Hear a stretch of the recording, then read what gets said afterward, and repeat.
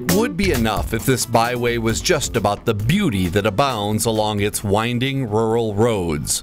But there is much more to this scenic byway than simple scenery. There is rich history, evident nowhere more than at the Gila Cliff Dwellings National Monument. More than 700 years ago, the Mogollon people called this overlook home. Today, visitors can climb ladders to reach the pockets in the cliff face and imagine what life might have been like for those early residents of what is now southern New Mexico. The cliff dwellings and much of the byway itself sit in the Gila National Forest. Many travelers pull over to marvel at the truly wild, wide-open spaces the Gila includes. And wild is a key word here. The National Forest includes 3 designated wilderness areas where extraordinary efforts and regulations attempt to limit any impact by man and the modern world. In fact, the Gila Wilderness Area holds a special place in conservation history. We were the first wilderness to be set aside many years ago, and we're pretty proud of that. And it is a beautiful place. Lake Roberts is also a beautiful place on this byway. In addition to serving as a popular fishing hole, Lake Roberts hosts a unique hummingbird festival each July. The region counts more than 330 species of birds among its residents.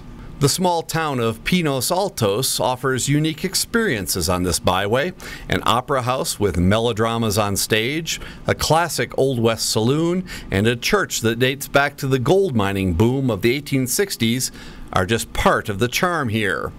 A few miles away is the big city in these parts. The fact that it's called Silver City tells a great deal about its past. The huge open-pit Chino mine outside of Silver City was once the largest such mine on the planet. In contrast to the city's name, however, the Chino operation is a copper mine. Today, Silver City is a college town, a tourist draw, a popular retirement location, and a burgeoning center for art and artists.